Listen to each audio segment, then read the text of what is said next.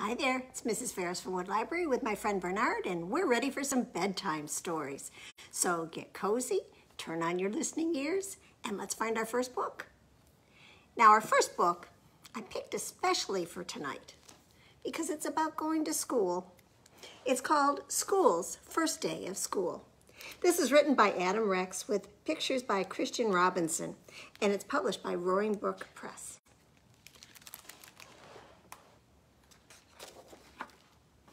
And if you look at this picture, you see there's some construction going on because this is a brand new school. That summer, they dug up the big field and poured the foundation and set brick on top of brick until they built a school. A sign above the door read, Frederick Douglass Elementary. That's a good name for me, thought the school. Most days, a man named Janitor came to mop the school and buff his floors and wash his windows. This is nice, the school said to the janitor. Just the two of us. Oh, won't be just the two of us for long, said Janitor. Soon the teachers will come, and then you'll be filled with children. The school creaked. Children? Oh, all kinds of children. They'll come to play games and to learn. Oh, said the school. Will you be here? Oh, you'll see me after the school day is over, said Janitor. But don't worry, you'll like the children. But the school thought the janitor was probably wrong about that. And then they came. The children came. And there were more of them than the school could possibly have imagined. Look at them all, coming on their big yellow bus. They got everywhere. They opened and closed all of his doors and lockers, drank water from his fountains, and played on his jungle gym. So that's what that's for, thought the school. Some of the older kids gathered by the school's back fence and showed each other their bored faces. Can you make a bored face? This place stinks, said one, and the school gasped. Oh! I hate school, said another with puffy hair, to the agreement of his friends. The school sagged a little. And one very small girl with freckles didn't want to come inside the school at all. Her mother had to carry her. I must be awful, the school whispered to himself. Later, he squirted the puffy-haired kid in the face, but then he felt bad afterwards. He watched the kindergarten children sit on one of his rugs. The teacher said, as we go around the circle, please tell us your name. So there was an Aiden, and a Max, and a Bella, and another Aiden, and an Emily, and a Caden, and a Chloe. Now the small girl with freckles was next, but she wouldn't speak. She only stared at her shoes until the teacher moved on. I don't like school, she whispered into her lap. Well, thought the school, maybe it doesn't like you either. Now the children were in their chairs, finally. But just as the school was starting to relax, his fire alarm sounded and all the children exited and walked to the other side of the field and stared at him. He was so embarrassed. He held his doors open for them when they returned. Sorry, he said as the first child entered. Sorry. Sorry, sorry, sorry, he told them all, even the little girl with the freckles. At 12 o'clock, the school was filled with food, and at 12:30, the school was filled with garbage. At one table, a boy told a funny joke, and another boy laughed so hard that, oh my goodness, milk came out of his nose. Now I'm covered with nose milk, thought the school. And he had to admit that it was a pretty funny joke. Even the girl with the freckles liked it. After lunch, the kindergarten kids learned about shapes. A rectangle has 4 sides, said the teacher. 1, 2, 3, 4. And a square has 4 sides too. In fact, a square is actually a special kind of rectangle. Wow, said the school. I didn't know that. Afterward, the children made pictures with glitter and paste. The girl with freckles made a picture of the school. Ooh, it looks just like me, thought the school, except glittery. It's like she's known me all my life. Do you think I could have your picture? The teacher asked her. Don't tell anyone, but I think it's the best. The school thought she was probably right about that. The freckled girl smiled when the teacher stuck her drawing onto the school wall with a pushpin. Ouch, said the school. But he didn't mind, not really. At 3 o'clock, the parents came to pick up the children. And at 3:30, janitor came to pick up the school. I was full of kids, the school told him, and I learned a joke, and I accidentally had a fire drill, but everybody was nice about it, and I listened to a classroom, and I learned about shapes. You had a big day, said janitor. Do you think, the school said, do you think you can invite everyone to come back tomorrow, especially that little freckled girl? Janitor nodded. I'll see what I can do. And later, janitor sat on top of the school, and together they watched the sun go down. In the beginning, said the school, I didn't know what I was. I thought I was your house. Nope, said janitor. I suppose some other place gets to be your house, the school added. And janitor nodded. That's true, but you get to be a school. And that's lucky. And the school thought he was probably right about that. Don't you? I never thought a school could be afraid on the first day of school, but I guess that one was. Well, let's do a finger play about, Anybody have an idea which one you want to do first? I don't hear you. Of course, I don't think I could hear you. But, well, let's do, let's cook some hot dogs. I've got 5 little hot dogs, they're cooking in the pan. The grease got hot and one went bam. So hide one away. 4 little hot dogs are cooking in the pan. The grease got hot and one went bam. 3 little hot dogs are cooking in the pan. The grease got hot and one went bam. 2 little hot dogs are cooking in the pan. The grease got hot and one went bam. 1 little hot dog is cooking in the pan. The grease got hot and the one went bam. So no little hot dogs are cooking in the pan. The grease got hot and the pan went bam. Well, our next book is by Dog. It's called Picture Book by Dog. It's written and illustrated by Michael Relth and is published by Little Brown and Company. Oh, look at that. He even draws the pictures. Hello, my name is Dog, and I made you this book. I'd like to share my story. Won't you have a look? I was lost before we met. On my own, I roamed around, hungry, wet, and searching for the home I never found.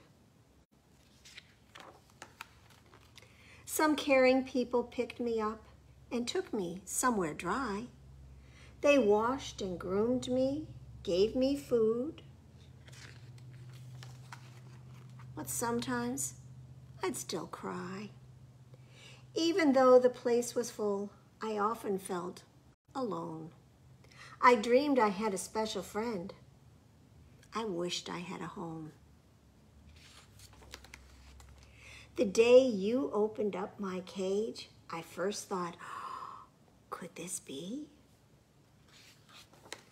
Of all the dogs to choose from, why on earth did you choose me?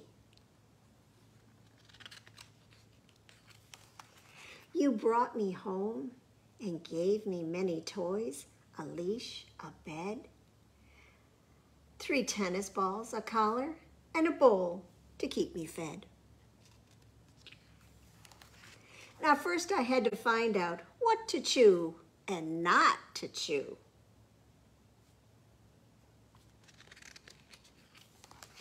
And then I learned the hard way where to poo and not to poo. Back then, you were my teacher. You taught me good from bad. We snuggled, played, explored the world.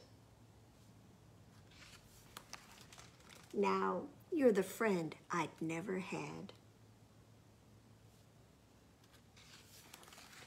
I look forward to the times ahead when you'll grow big one day, and I'll be an old and happy dog with fur that's turning gray. We'll remember all our favorite times, and I think we'll both agree that the reason life has been so sweet is because we are family. He writes a pretty good book, doesn't he? Indeed. Well, another finger play. Can you shake, shake, shake your sillies out? Shake, shake, shake your sillies out. Shake, shake, shake your sillies out and wiggle your waggles away. And can you clap, clap, clap your crazies out? Clap, clap, clap your crazies out. Clap, clap, clap your crazies out and wiggle your waggles away. Can you stretch, stretch, stretch your stretchies out? Stretch, stretch, stretch your stretchies out. Stretch, stretch, stretch your stretchies out and wiggle your waggles away. Do you want to stand up for the next one? Because we're going to jump, jump, jump your jiggles out. Jump, jump, jump your jiggles out. Jump, jump, jump your jiggles out and wiggle your waggles away. Can you yawn? Yawn your sleepies out, yawn. Yawn your sleepies out, yawn. Yawn your sleepies out and wiggle your waggles away.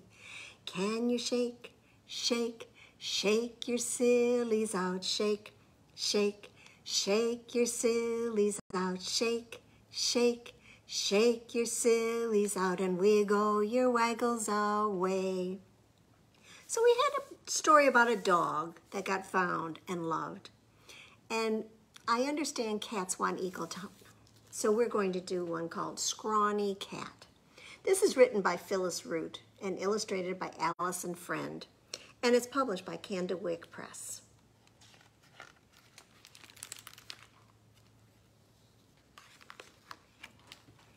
Now, a scrawny cat crept down the street.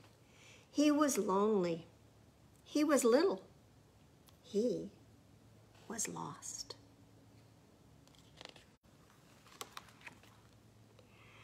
He had belonged to someone else, and she had belonged to him. Someone who picked him up and scratched his ears and let him lick her chin. Someone who knew his name. But now everyone called him, "Get out of here." But the scrawny cat knew his name was not "Get out of here." The wind hurried the scrawny cat along. He hunkered in a doorway where good smells drifted out. Maybe someone would let him inside and give him something warm to eat. But when the door opened, a man yelled, "Get out of here!" So he got. So the scrawny cat bolted down the street, straight into a big dog. "Grrr," growled the dog. And the skittery, scrawny cat raced away all the way back to the dock. "Grrr," growled the big dog right behind. And what else could the scared little scrawny cat do? He leaped into a dinghy, just as kaboom! Rain plummeted down, and the big dog ran away. A dinghy is a little boat, in case you didn't know. The scrawny cat huddled under the dinghy seat. Up and down, the dinghy rocked on the waves, just the way someone used to rock the scrawny cat in a chair. The tuckered out scrawny cat put his head on his paws and fell asleep. The wind blew and the waves crashed. The rope tying the dinghy to the dock snapped. And when the scrawny cat woke up, all he saw was water, water everywhere. Poor, shivery, scrawny cat. He lapped the rainwater in the bottom of the dinghy and wished his stomach didn't chew on his ribs. Oh. Well, at last the sun came up, golden across the waves. And up ahead, just where the boat was headed, the scrawny cat saw a rock and a tree and a house in the sand. A woman came out of the house. She had been a sailor once, but her ship had crashed on the rocks, and she had built a little house for herself and settled down to catch fish and gather seaweed and pick berries. But sometimes she missed sailing the open sea, and all by herself, she got a little bit lonely. Now she came down to the shore to see what the storm had blown in. The scrawny cat hunched under the dinghy seat. Would the woman throw things at him and call him, "Get out of here"? The dinghy grated on the sand. The woman reached down and picked the scrawny cat up. "How did you get way out here all by yourself?" the woman said. "You must be quite the sailor cat." Well, the woman took the scrawny cat inside her house, and she rubbed him down with a towel and put a bowl of fish stew on the floor for him. The scrawny cat lapped up the stew until his stomach was round and full. The woman picked him up again. Would she throw him out the door? Not at all. She sat in a rocking chair and scratched the scrawny cat's ears. "I've been waiting for some company," she said. "And here you come, sailing in like a regular skipper." The scrawny cat purred. "Skipper," she said. "That's what I'll call you. I'm Emma."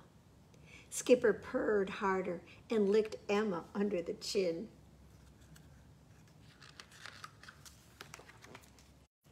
And if you're lucky enough to go sailing someday far out to sea, you might see them together, Skipper and Emma. Skipper isn't scrawny anymore. He is a real sailor cat now. But best of all, Skipper belongs to Emma, and Emma belongs to Skipper. Isn't that a nice one? I'm so happy that little cat found a house. just like the dog did, right? Well, why don't we have,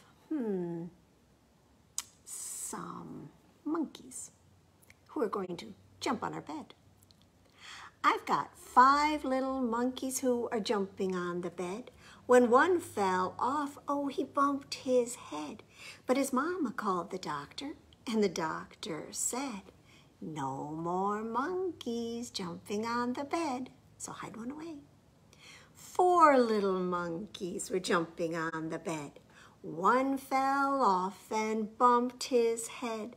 So Mama called the doctor, and the doctor said, no more monkeys jumping on the bed.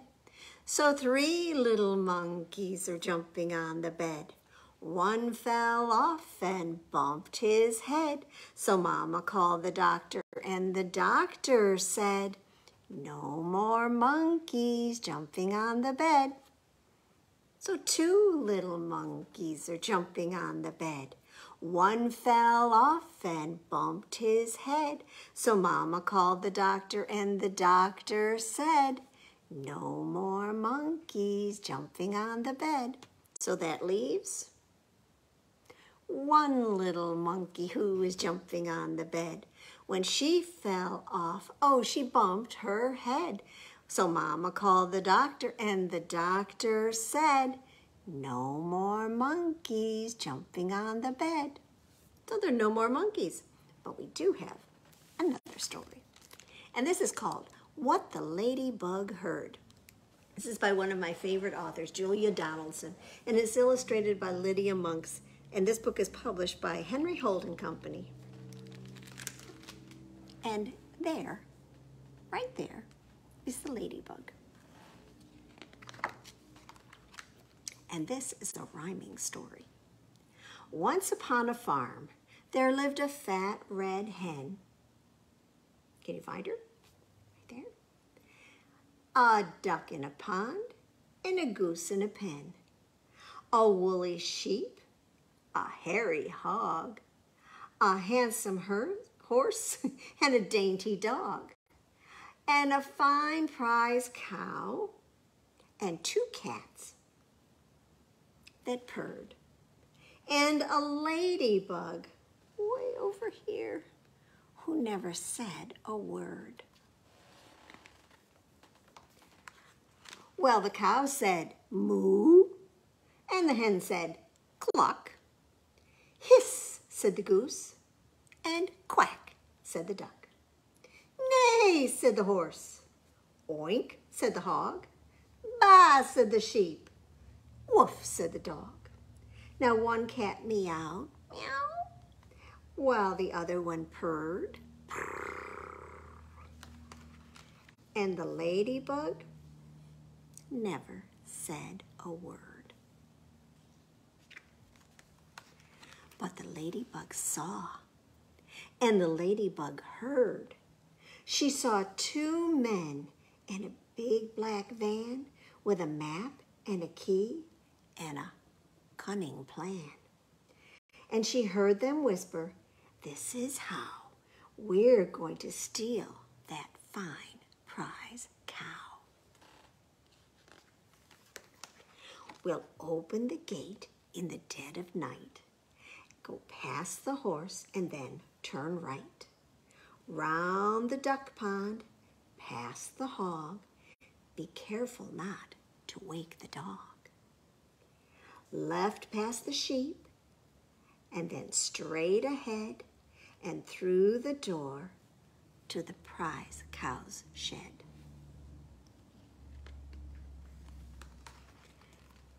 Then, help, was the ladybug's very first word.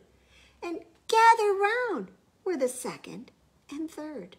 And she told the animals, why, this is how 2 thieves are planning to steal the cow.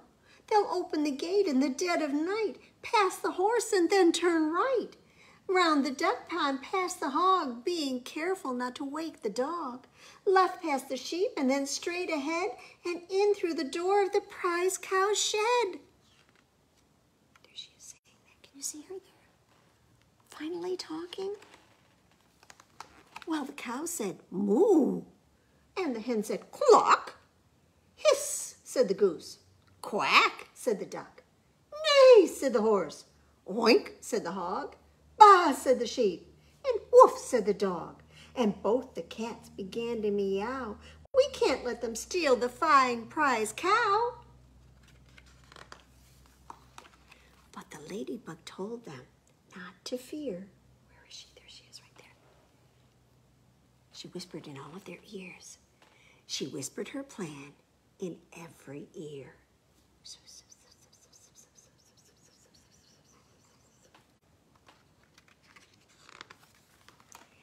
And in the dead of night, the two bad men, there was Hefty Hugh and Lanky Len. Now they opened the gate while the farmer slept and tiptoed in to the farm they crept. Then the goose said, "I'm going to surprise you." "Neigh!" with all her might. And Led said, "That's the horse. We turn right." And the dainty dog began to quack. "That's the duck," said Hugh. "We're right on track." "Oink, oink," said the cats. "There goes the hog." "Now be careful," said the thieves. "Don't wake the dog." "Baa, baa, baa," said the fat red hen. "The sheep, we're nearly there," said Len. Then the duck in the pond said, "Moo, moo, moo." "Two more steps to go," said Hefty Hugh. And they both stepped into the duck pond. Splosh! And the farmer woke and said, "Golly gosh!" And he called the cops, and they caught the men. Yes, Hefty Hugh and Lanky Len. Then the cow said, "Moo!" And the hen said, "Cluck!" And "Hiss," said the goose. And "Quack," said the duck. "Neigh," said the horse. "Oink," said the hog. "Baa," said the sheep. "Woof, woof," said the dog. And the farmer cheered, and both cats purred. But the ladybug never said a word. She did all her talking when she needed to, didn't she? If you ever come into the library, there are a couple other books about this ladybug. One when she heard something else, and another one when she heard something at the zoo. They're both fun.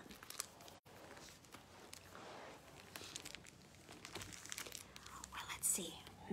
We've cooked our hot dogs, and we've shaken our sillies. We've had monkeys jumping on the bed.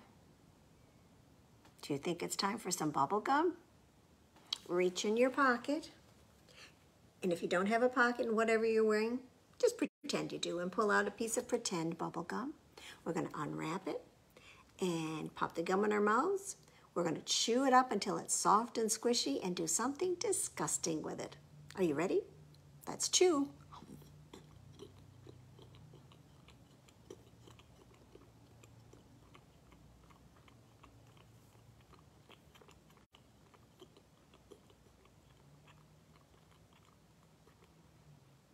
You must be ready, don't you think? So, are you ready to be a little disgusting? Put your hand out and spit your gum in it. Ooh. And then clap your hand on top. And now your hands are stuck together with sticky, sticky bubble gum, sticky, sticky bubble gum, sticky, sticky bubble gum, stick it on your back. Do you want to leave it there? I don't think so. So what do we have to say? Do you remember the word? We're going to say unstick together. Here we go. Unstick. Sticky, sticky bubble gum, sticky, sticky bubble gum, sticky, sticky bubble gum, stick it on your chin. Unstick.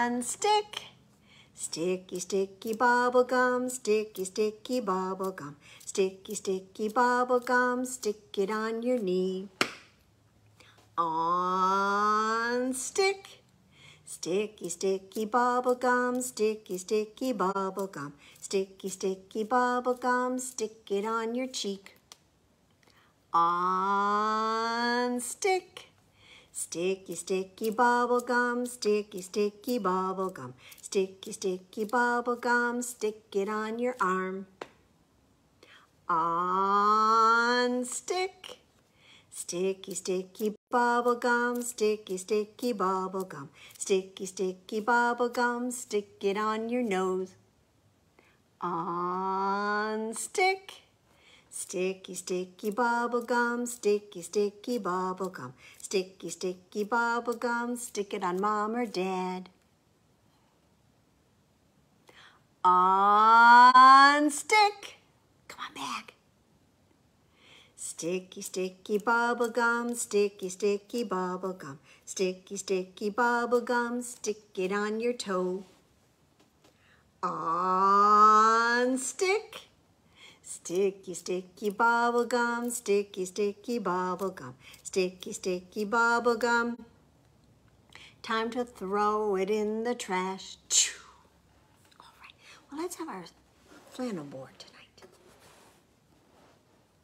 Let's see if I can get it straight on there. Actually, I think I'll turn it this way. All right, I think you'll be able to see it. And we're going to have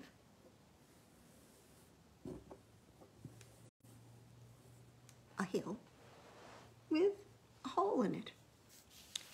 There was a hole, was in a hill, and the green grass grows all around, and the green grass grows all around. And in this hole, there was a tree. I was wondering if I had put that up too high. There we go, let's do this like this. The prettiest tree that you ever did see. Now the tree's in the hole, and the hole's in the hill, and the green grass grows all around, and the green grass grows all around. And on this tree, there is a limb, the prettiest limb that you ever did see. The limb's on the tree, and the tree's in the hole, and the hole's in the hill, and the green grass grows all around, the green grass grows all around. And on that limb, there is a branch, the prettiest branch that you ever did see.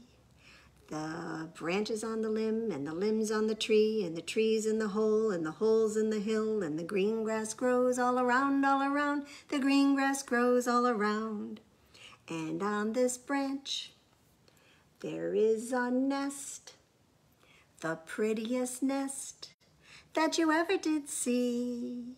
The nest's on the branch, and the branch on the limb, and the limb on the tree, and the tree in the hole, and the hole in the hill, and the green grass grows all around, the green grass grows all around.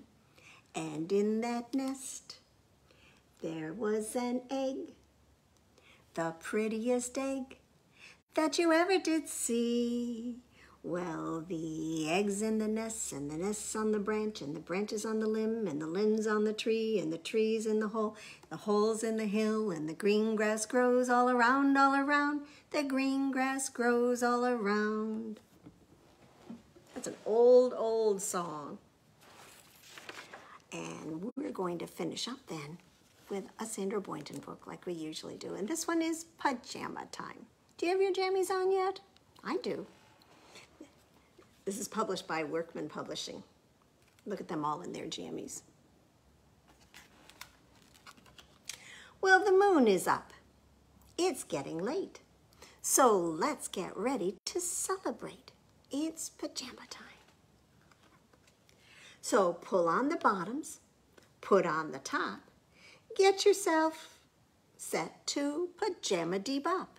It's pajama time. Now, some are old and some are new. Some are red. Do you recognize? That's my friend Bernard in this book. And some are blue.